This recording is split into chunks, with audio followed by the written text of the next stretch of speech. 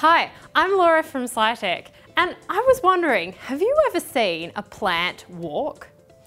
It's not something they do, is it? So they have to find other interesting ways to spread their seed around to make new baby plants.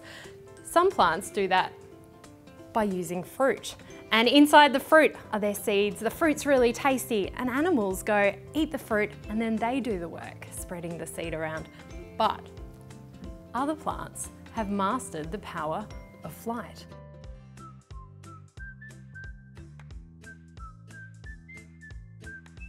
This is a sycamore seed, and it is pretty good at flying. Let's test it out.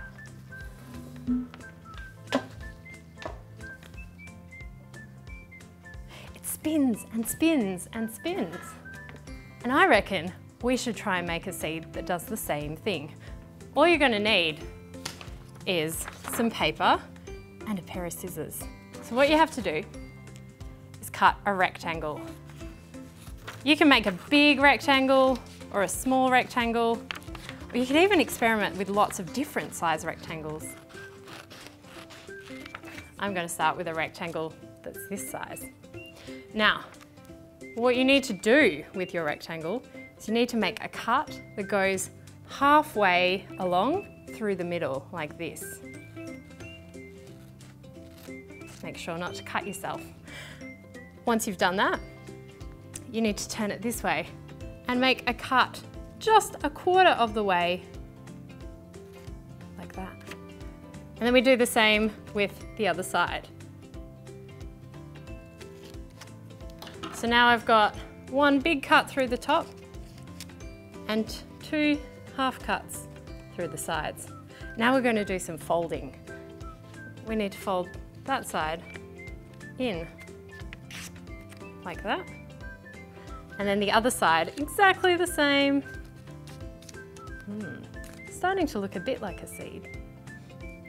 And now we need to fold down the wings. So we fold one backwards and the other one forwards. Just like that. Shall we test it out? Make a guess. How do you think it's going to fly? Are you ready? It spins and spins and spins, but I think we can make it even better. See, if we look at our sycamore seed, it's got a nice light bit up here and a really heavy seed down here. So maybe we need to put some more weight down the bottom of our seed spinner to make it even better. I'm going to use some blue tack, but you could also use some masking tape or any other kind of tape.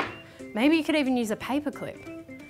We want to put our blue tack right on the bottom, like our seed. And then we're going to test it out again. Ready, set, go. So it spins much faster this time. Isn't that interesting? It helps stabilize the seed. And that's happening because the air pressure on top is less than the air pressure underneath. And that's also how helicopters work, and it's really similar to how planes work as well. So this is something that you should try at home. Maybe you can make a really little one, maybe you can make a super large one. Maybe you could try using cardboard or newspaper and try some different materials on the end, a paper clip or some blue tack. What would happen if you bent up the sides? What would happen if you put the weight on the wings? Lots and lots of different things for you to try at home.